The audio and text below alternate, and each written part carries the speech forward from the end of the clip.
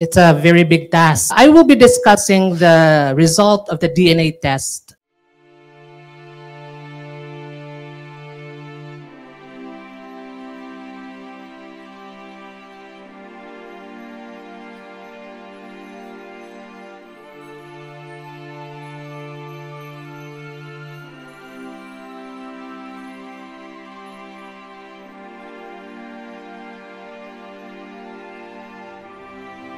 Many people told me when this particular event was made public, what's the point of digging into President Osmeña's supposed father when they say that everybody already knows who his father was. But his paternity has always been a question, even though there are some who would say that it has already been proven based on circumstantial evidences who his father was. Many historians and history buffs would still say that there are still some lingering questions about who his true father was. But it's interesting when you Google with the terms Sergio Osmeña father or who is the father of President Osmeña or any combination thereof, this is what you'll get.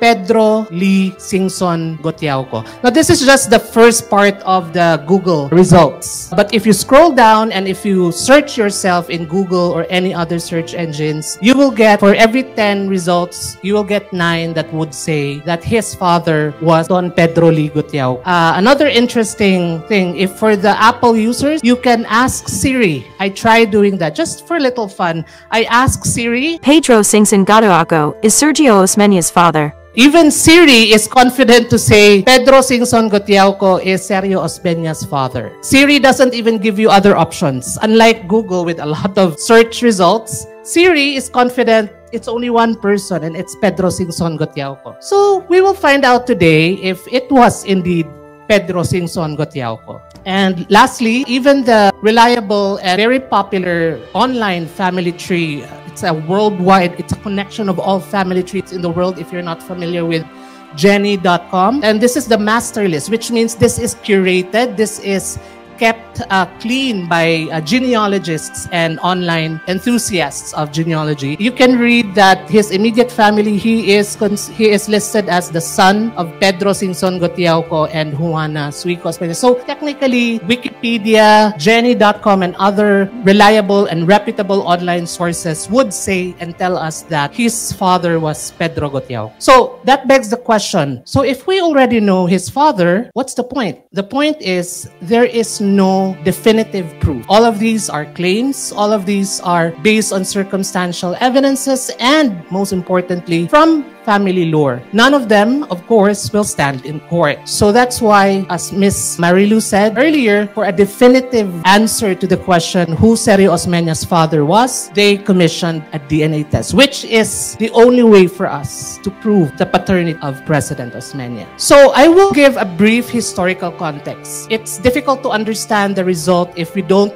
look at the two men and the stories behind them who were said to be the father of President Osmeña, one of them. As we all know, President Osmeña was born on September 9, 1878 in Cebu to Juana Osmeña. And at the time of his birth, the Osmeña family was considered as one of the most prominent families in Cebu. Not just the city, but in the entire province of Cebu. Many of the men held positions in Parian, and many of the family members owned vast land holdings all over the province of Cebu. They were businessmen, they were merchants, and they were married to most of the prominent families, also the elite of Parian and the rest of the province. As Ms. Malu also mentioned, he was an illegitimate child, born outside of wedlock. So he was a padre no conocido. Father was unknown. And again, as we all know, he became one of our presidents, succeeding President Manuel L. Quezon, and he later became known as Cebu's Grand Old Man. So that's a brief background of President Osmeña. Of course, we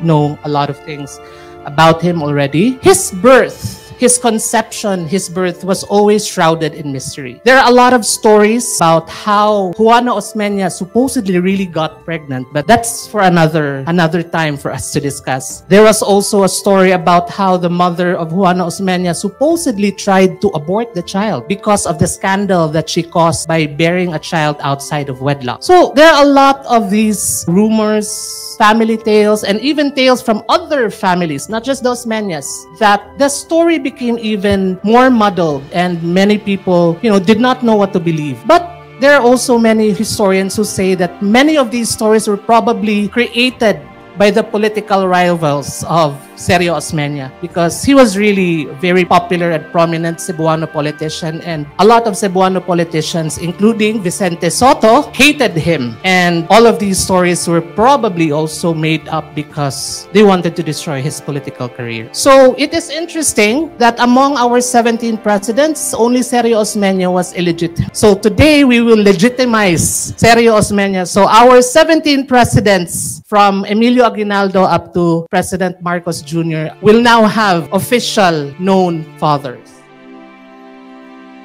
Throughout his life, it is very interesting that Sergio Osmeña was very secretive about his parents. In fact, I'll cite two examples that in 1931, there was a collection of biographies of prominent Filipinos. His father or mother, everyone knew his mother's name, but unfortunately, even his mother's name was not mentioned in that particular biographical sketch. Perhaps it was his request, don't mention anything about my parents. Another one, in 1944, a US magazine, Collier's magazine, did an article on Sergio Osmeña. He was already the president of the Commonwealth at that time. But according to the article, even today, in 1944, he refuses to discuss his father or mother or his early home life. So even these two examples tell us that Osmeña was very reluctant to discuss his parents. So perhaps, of course, he knew probably the circumstance, or he knew already the identity at that time, but definitely throughout his life, he was very mysterious about his father. And even his mother was in the background. Most historians say that it is unfortunate that Juana Osmeña, whose son was one of the most powerful men in the Philippines during his time, was unable to take pride publicly that her son was Sergio Osmeña. So again, you can see from the pattern that Sergio Osmeña probably did not want any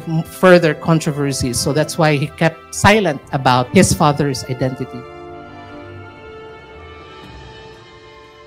Despite that, despite the mystery, two names came out as the possible fathers of President Osmeña.